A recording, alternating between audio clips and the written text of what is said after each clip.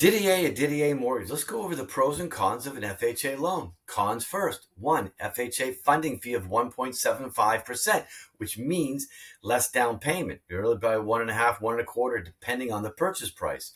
You also have a PMI that's on for life. You have an appraisal. Bad appraisal stays on that property for 6 months. Next, peeling paint. When the appraisal is being done, they want it scraped and clean, more anal than it would be a conventional appraisal. Let's go over the pros. One, allows you up to a 55% income debt ratio. Credit scores down to a 580, and you're not getting hit on the rate or the PMI.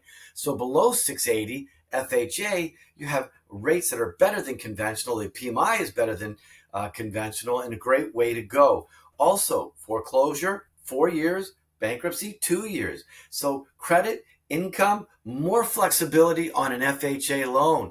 I think it's a great loan depending if it's right for you, given your particular needs. FHA Mortgage, thanks for tuning in.